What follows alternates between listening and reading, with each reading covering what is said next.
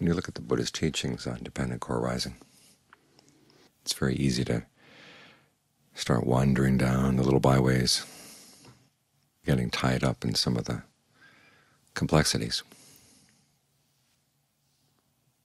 and to miss some of the really blatant things that are right in front of you as soon as you look at the list of factors. And one of them is that the causes of suffering come prior to sensory contact. In other words, it's not the case that suffering arises just because we have bad sights and smells and sounds and tastes and tactile sensations and ideas. It comes from the way we approach our senses, the way we look, the way we listen, the way we smell and taste things, touch things, think about things. And that's a very important lesson right there, to realize the problem is not out there, it's the way we go out there, looking for trouble, basically. Essentially, of course, the mind is looking for food, it's looking for things to feed on. But it tends to feed on all the wrong things.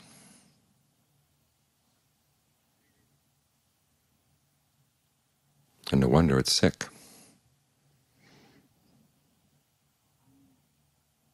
It goes out looking for things to lust over, looking for things to get angry about, looking for things to be deluded about, and it finds plenty of things out there. I compare it to a sick person who likes to eat precisely the food that makes his illness worse.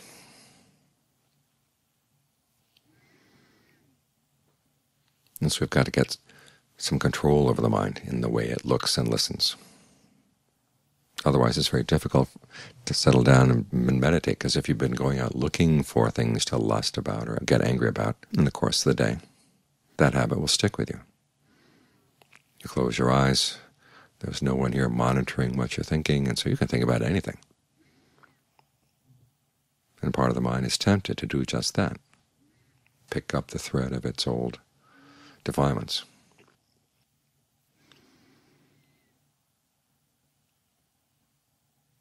So we need to get some control over the mind. The common image in the canon and in every teacher you hear from after the canon is you've got to get a leash on the mind.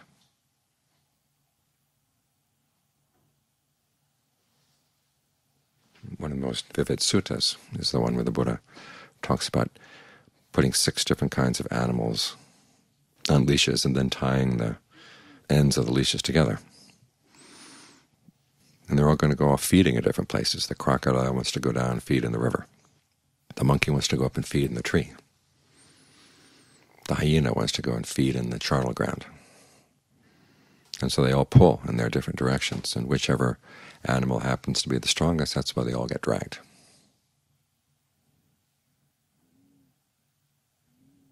The solution to this problem is to get a firm stake and tie all the leashes to that firm stake so that no matter which direction the animals pull, they don't pull the other ones. In fact, they can't really get to where they want to feed. And then they'll settle down right next to the stake. The stake here, the Buddha says, is mindfulness of the body. This can function in 2 ways. One is the reflection we had just now in the different parts of the body. This works 2 ways. First, you start thinking about your own body. This is what you've got in your body. Peel the skin off, put the skin to one side, and look at all the other things you've got. And neither side looks especially good. That little pile of skin is certainly not appealing, and the things that were covered up by the skin are not appealing at all. And yet when we put them together, why is it that we can find this so attractive? You can obsess about this, fantasize about this for hours on end. But what's there?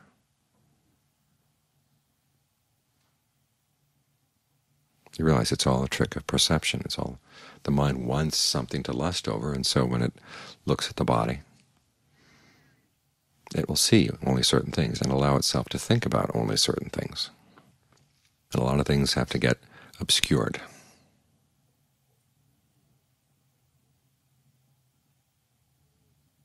So basically the mind is lying to itself so that it can generate some more lust.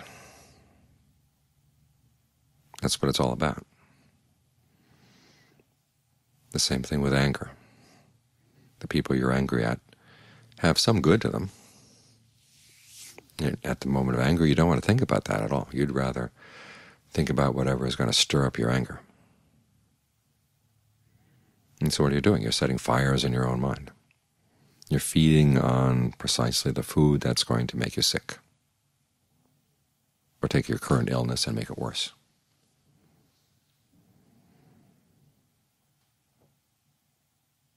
So as you begin to look at things in this way, you begin to see that it's not really worth it.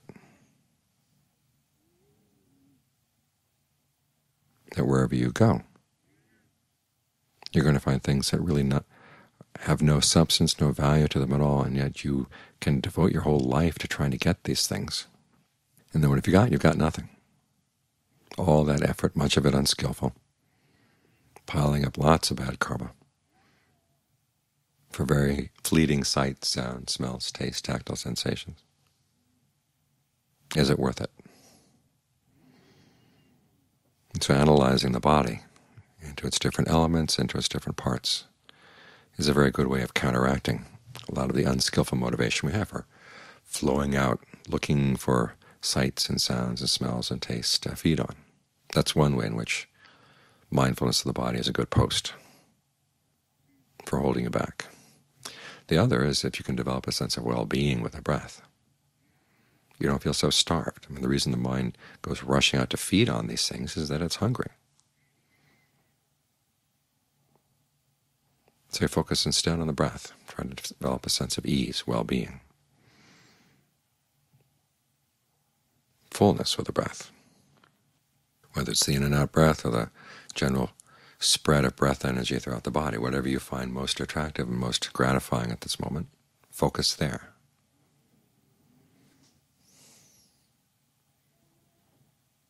Some people find that the order of steps in a John Lee's 7 steps doesn't quite work for them. Rather than focus on the in and out breath, they'd like to focus on the breath energy in the body first, which is perfectly fine. It gives you a larger frame of reference, and then in the midst of that breath energy, you notice how the in and out breathing has an impact on the different aspects of breath energy through the body. Whatever you find works, so that it feels really good to be here, really gratifying, really satisfying, with a sense of fullness that you can feed on. As the Buddha says, we feed on rapture like the radiant gods. The rapture may be too strong a word for what you might feel right now. There may be simply a feeling of refreshment, fullness. But that counts as bitti as well. That counts as rapture as well. Whatever you find gives the mind a sense of satisfaction, well-being here in the present moment. Stick with that. And when the temptation comes to go feeding on other things, you can ask yourself, why go? In fact, you can actually watch a thought head out towards something. But if you've got a sense of well-being here, if it feels really solid, instead of following your old habit, which was to run along with the thought, jump into the thought and go sliding with it, like people in luges.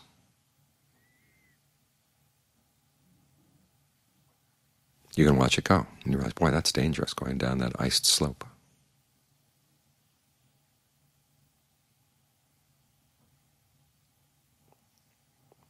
And that way you can step back from these thought worlds. You have a good place to stay, so you're not running out, engaging in your old feeding habits, because you're not so hungry. You've got a good source of food inside.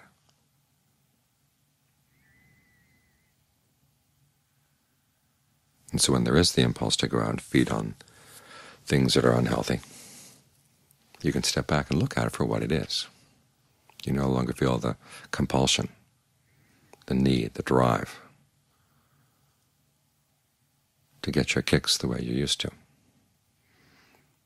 Then you can see the process, how the mind will focus on certain details and ignore lots of other details just so that it can inflame itself. You see that the whole process came from within, came from that ignorance. You weren't really paying attention to the issue of stress. You were just noticing, that's what I want, I'm going to go with it. When you're sensitive to the breath, though, you can begin to sense how oppressive a feeling of lust is, how oppressive a feeling of anger is. all the other unskillful states. They do things to the breath energy in your body. And so you become more and more sensitive to the damage that these outflows do, these effluents.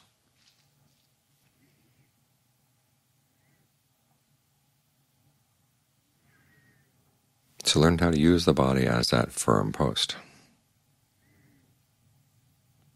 So when the impulse comes to go feeding in the river or go feeding in the charnel ground comes up, you have a way of reining the mind in. A little thought may go running out in that direction, but if you don't go running with it, it can't go very far. And you begin to see how that impulse to feed in unhealthy ways accomplishes nothing at all. It creates a lot of needless suffering.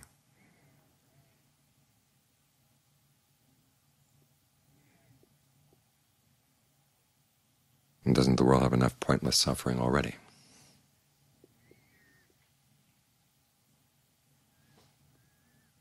Try to develop a sense of nibbida, disenchantment, disgust, revulsion, whatever way you want to translate the term.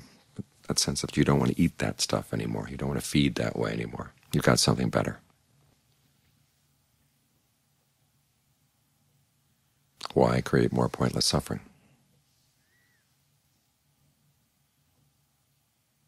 It's in this way that you can begin to exercise some restraint over the mind. The ability to stay mindful of the breath helps you with sense restraint, and the sense restraint, of course, helps when the time comes to sit down and engage in more formal meditation. You've been keeping the mind under control, not tight, unpleasant control, but skillful control in the course of the day, feeding it well in the course of the day. It's a lot easier to feed it properly now as you're meditating.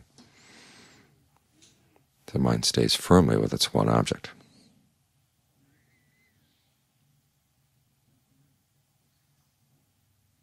You've kept it on a short leash for the day. You don't have to engage in all the difficulties that come from having, say, your dog on a long leash. It can wind around all kinds of things.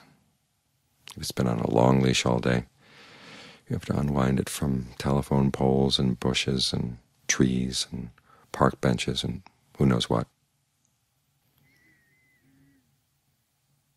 Or if it made its way to the charnel ground, you've got to pull it back from that. Sometimes it carries horrible things in its jaws as it comes back. But here you've kept it on a short leash throughout the day. As soon as anything was going to go rushing out for food, you stay back. The thought may go out, but you stay back. And so when the time comes to meditate, you're right here.